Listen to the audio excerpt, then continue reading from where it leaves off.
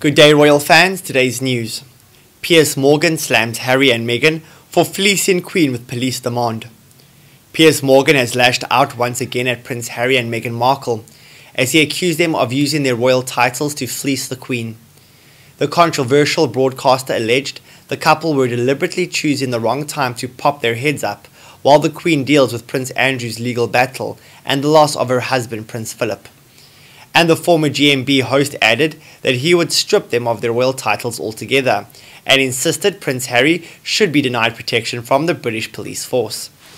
Making his first appearance on the UK breakfast TV since his Good Morning Britain exit, Piers chatted to Sophie Rayworth on Sunday morning about the newspaper headlines of the day. He began by saying it was absolutely chillingly inevitable that these two would pop their heads up again right when the Queen least wants them to.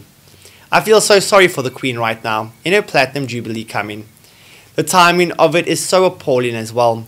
She's lost her husband, she's got this awful situation with Andrew, and now her grandson, who has been baiting the royal family all year, has now popped up from his mansion in California to say that when he comes back to the UK, he wants to have the British police protect him. Piers snorted. Well, sorry mate, that's not how this works.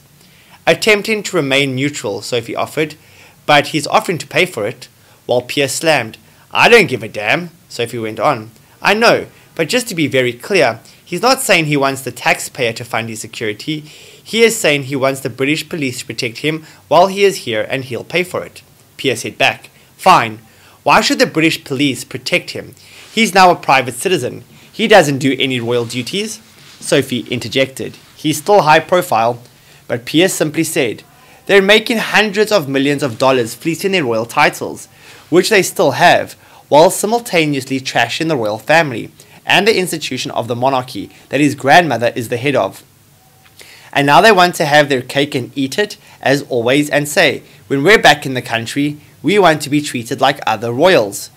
You're not other royals. In fact, I wouldn't let them have the royal titles.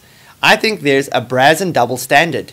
If you want to have the royal title, do your royal duty, like your grandmother, who is the pillar of royal duty. Thank you guys for watching today's installment. I hope you enjoyed the news. Please do like, comment and subscribe for more.